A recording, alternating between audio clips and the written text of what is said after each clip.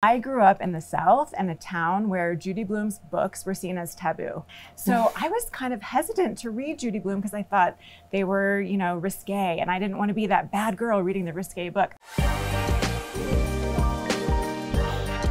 Judy Blume Forever celebrates the life, the legacy, the cultural magnitude of a fearless author who helped us all understand ourselves and challenged society's fears about women's bodies and women's autonomy. I was a lifelong fan. I grew up reading Judy Blume, and her books were definitely the ones that I went back to again and again until they were kind of threadbare. But I hadn't really thought about her in the last 25, 30 years until my kids encountered her work for the very first time. We were on a really long road trip to Nova Scotia from New York, and I decided on a whim to turn on the audiobook of Tales of Fourth Grade Nothing, which is one of her really early books.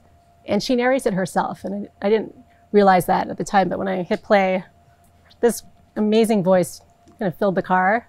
The kids were kind of spellbound. And I think I had almost like a visceral reaction to hearing the words of that story that I knew so well, but also realizing there was a person behind them.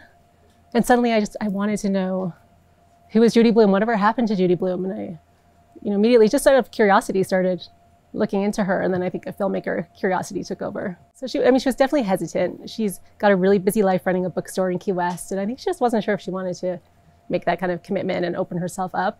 But slowly, over time, lots of emails, bringing Imagine on board, I think was a huge help as well. Finally, 2020, she said yes. I was a late bloomer. I was super modest about my body. I did not get my period until I was 16. We were passing around B.C. Andrews books in 5th grade, so for some reason it was okay to read about a brother and a sister locked in a closet together, but not okay to read about a girl, discovering her body or finding her special place or questioning God. So I got to know Judy Blume more as a person first, as a human, and I fell in love with her in 2020 when we started making this project. I think all authors get fan mail. We have Lori Kim in the film, who almost treated Judy like her diary. She wrote to her when she was 9. I think she had, she felt like she couldn't talk to her parents, and like her parents didn't tell her anything. And so she asked Judy everything and told Judy everything. And the amazing thing was her diary responded. So it was just this incredible, really intimate correspondence over decades, really. Margaret was the one for me when I was young. And I think it still is in so many ways.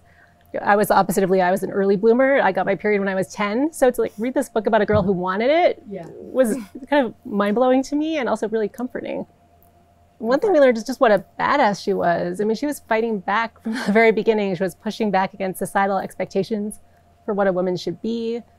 The censorship years was a constant battle. The footage with Pat Buchanan, just incredible to see how she went head to head with him and really held her own. It's hidden behind that beautiful smile, but she has a depth to her edge too. Yeah. She is a fierce warrior and really wants to defend all authors whose books are being challenged and banned and stand up for the freedom to read, the freedom of speech, and for women's autonomy.